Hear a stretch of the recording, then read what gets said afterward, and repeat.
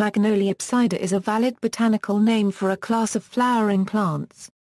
By definition, the class will include the family Magnoliaceae, but its circumscription can otherwise vary, being more inclusive or less inclusive depending upon the classification system being discussed. Cronquist and Tachytagon systems. In the Tachytagon system and the Cronquist system, the name was used for the group known as dicotyledons.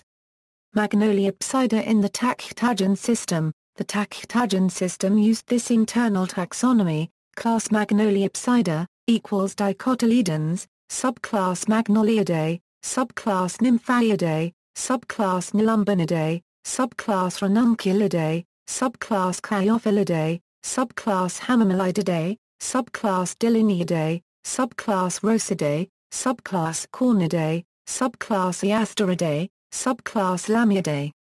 Magnoliopsida in the Cronquist system. The Cronquist system used this internal taxonomy: class Magnoliopsida equals dicotyledons, subclass Magnoliidae, subclass Hamamelidae, subclass Chaeophilidae, subclass Dilleniidae, subclass Rosidae, subclass Easteridae. Dahlgren and Thorne systems. The Dahlgren system and the Thorne system used the name Magnoliopsida for the flowering plants. However, the Cronquist system has been very popular and there have been many versions of the system published.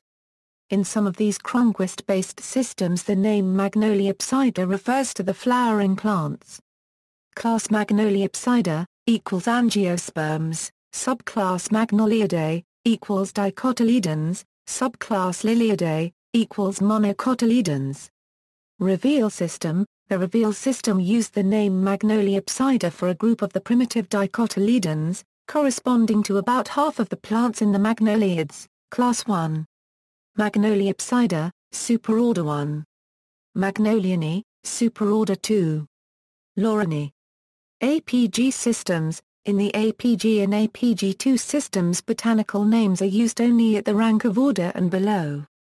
Above the rank of order, these systems use their own names, such as angiosperms, eudicots, monocots, rosids, etc. These names refer to clades. This class Magnoliopsida is not defined. Note that the idea that dicotyledons could be a taxonomic unit and get a formal name is rejected by the APG. The dicots are considered to be paraphyletic,